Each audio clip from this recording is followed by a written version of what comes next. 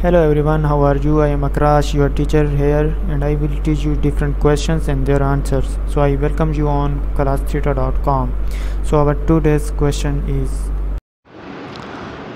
Efficient financial markets fluctuate continuously because the market is continuously reacting to old information as that information is absorbed.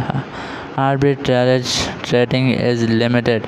Investment produce varying levels of net present values.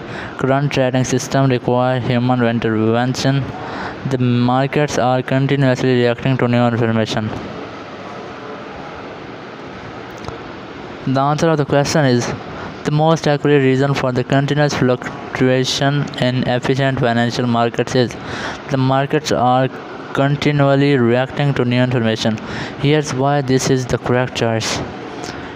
Efficient markets hypothesis (EMH). According to the efficient market hypothesis, financial markets are efficient in reflecting all available information at any given time. Therefore, as new information becomes available, market prices adjust continuously to incorporate this new data. This continuous reaction to new information leads to constant fluctuations in market prices. Explanation of other options. The markets are continually reacting to old information as the information is absorbed. While markets to adjust the information, the emphasis is on new information. Old information once absorbed does not typically cause continuously fluctuations unless it triggers new interpretation or events. Arbitrage trading is limited. Arbitrage opportunities might contribute to market efficiency but are not the primary reason for the continuous fluctuation. Arbitrage seeks to exploit price differences and brings prices into alignment, but fluctuations are driven by information. Investments produce varying levels of net present values.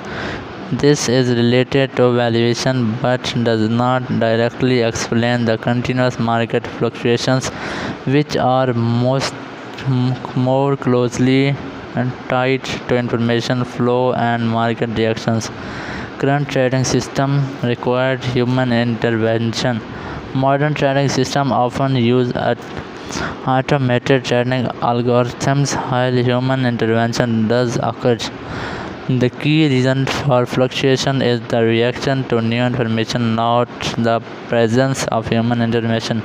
Thus, the primary driver to continuous fluctuation in efficient and financial markets is their response to new information. So that's the correct answer of the question. If you have any question, just leave a comment. I will be answering you as soon as I can. Thank you very much for watching the video. Please don't forget to like, share and subscribe our channel. Until next session, bye bye.